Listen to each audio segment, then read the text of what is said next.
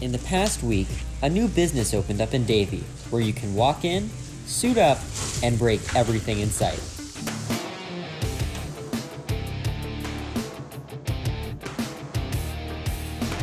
The SmashIt House is going to be a upscale rage room for people 14 and above, and it's great for groups, people who are throwing a birthday, divorce parties, corporate events, team building exercises, and it's going to be a lot of fun for people to come in and break stuff, to let your stress out and to have a good time.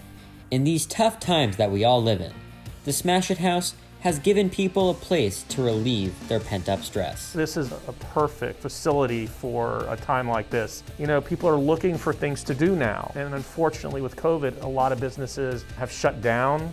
So now this facility that's open now can cater to groups that want to just get out and have fun and also relieve some stress. So this is a perfect environment for both worlds. People who want to just get out and enjoy themselves a night out on town, and people who are just going through some stuff, you know, and just want to get out some stress in a healthy, safe atmosphere, which we provide. And outside of the room, Adam has found a rather unique way to entertain himself.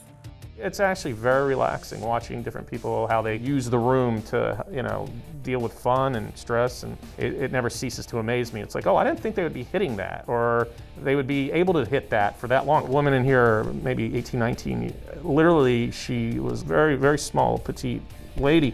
She took a sledgehammer for 30 minutes, and there's that oil barrel. She literally for 30 minutes was hitting it with a sledgehammer. I've never seen anything like it. It was amazing.